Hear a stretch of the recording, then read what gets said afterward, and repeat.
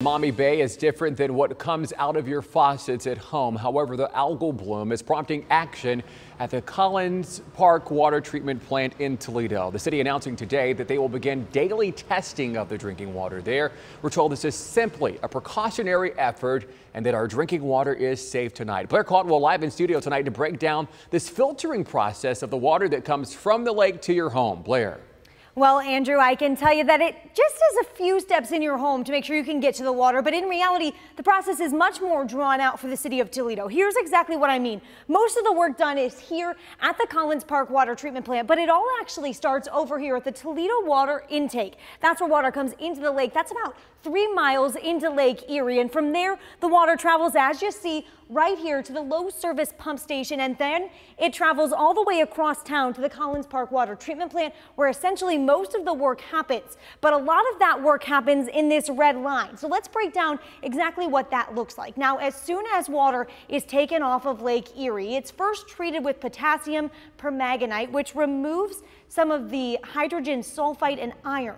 From there, the water moves to its second location where power activated carbon is added.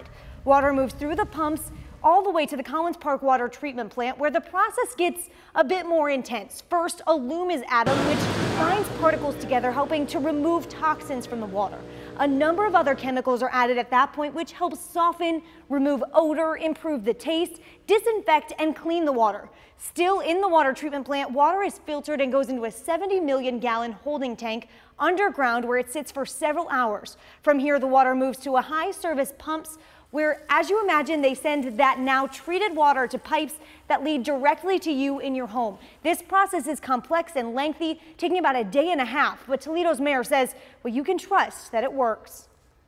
The citizens of Toledo have invested in this plant so that while the water that comes in here comes from a source that agricultural interests have polluted for us, by the time it comes out and ends up in your faucet, it's as good a water as you will find anywhere in this country.